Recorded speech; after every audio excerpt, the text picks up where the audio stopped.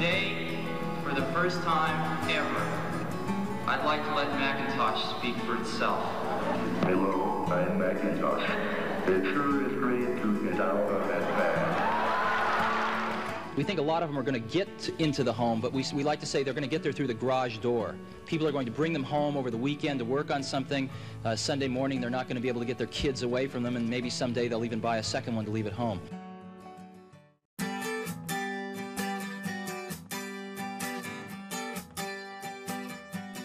The strangest thing about Apple is it hasn't had a good consumer product. Here's one of the best consumer brands in the world, and they haven't had a compelling product under $2,000. And the one we introduced today, the iMac, is incredibly sweet. So I think it's going to make a big difference. This $1,299 product is faster than the fastest Pentium 2 you can buy. You can go out and buy a 400 megahertz Pentium 2 and this thing smokes it. And so it's amazing. And the market's never had a consumer product this powerful and this cool looking.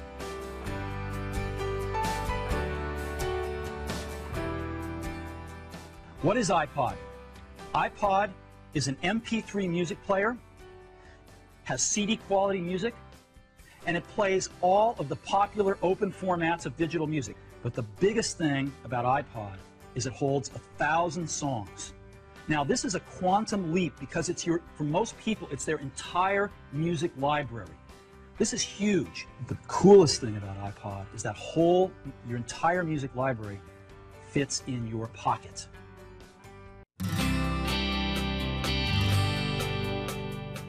I've got a pocket right here.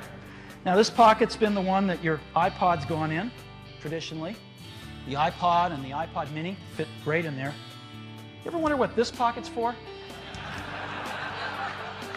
I've always wondered that. Well, now we know, because this is the new iPod mini.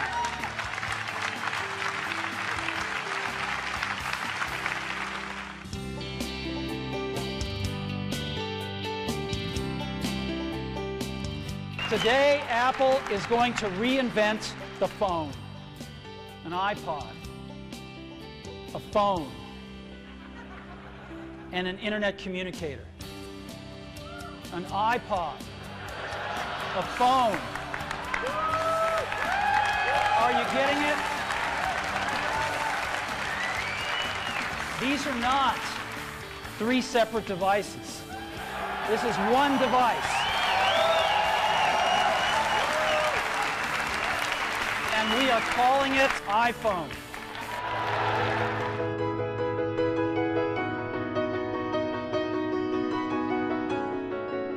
And the question has arisen lately, is there room for a third category of device in the middle?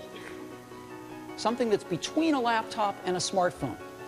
And of course, we've pondered this question for years as well. The bar is pretty high.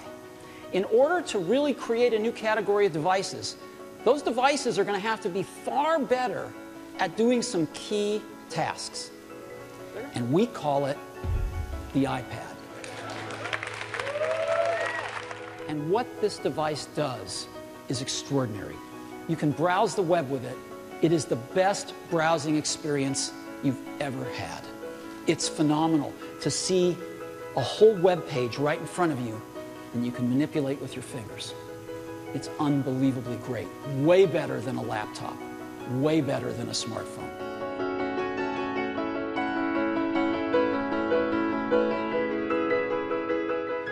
For 2010, we're going to take the biggest leap since the original iPhone.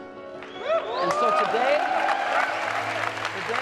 we're introducing iPhone 4, the 4th generation iPhone.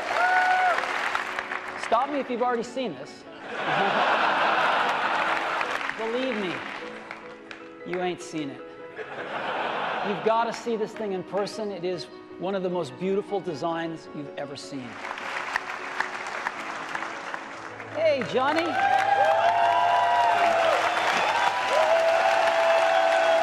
I grew up here in the U.S. with the Jetsons and with Star Trek and communicators, and just dreaming about this, dreaming about video calling, and it's real now.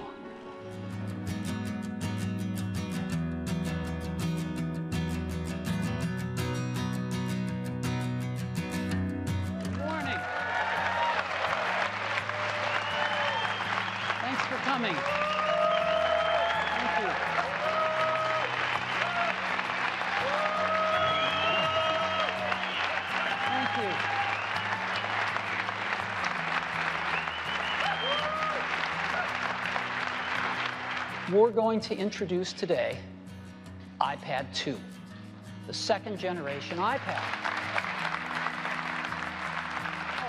It is an all-new design.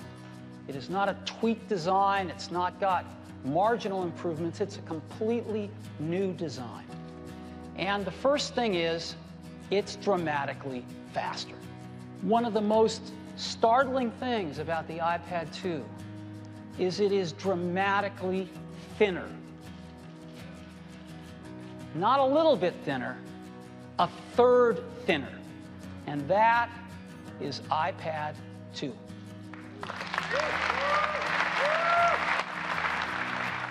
As always, I'd also like to thank everyone's families, because they support us and let us do what we love to do. So thank you very much to our extended families out there who make it possible for us to work our tails off making these great products for you.